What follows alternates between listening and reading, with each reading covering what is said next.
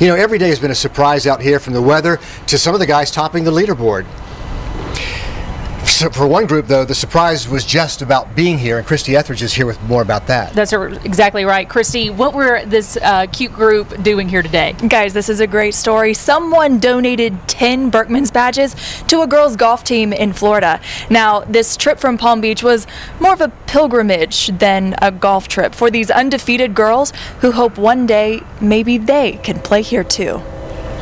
It's hard to miss the girls in neon orange walking around in a sea of green.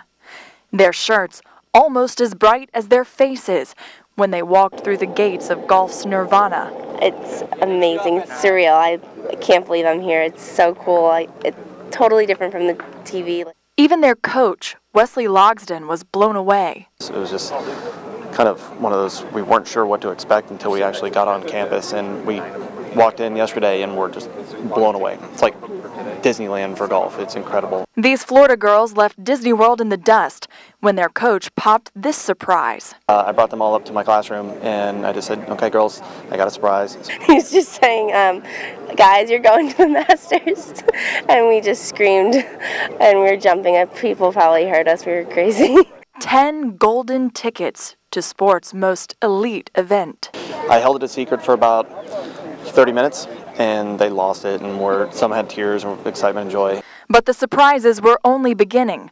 These Benjamin School Buccaneers were about to find out the meaning of another word that starts with B, Berckmans. Finding out more as the time came closer to what we were being given, we started looking it up and having greater conversations about it and realizing what it was. Berckmans Place is an exclusive hospitality facility that Golf.com described as what Emerald City is to Oz. Yeah, it's pretty cool. As the girls infiltrate these exclusive walls, others they're working to knock down.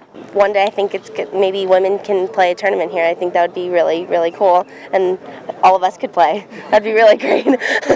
A group of girls in a boys' club, daring to dream that one day this could be them.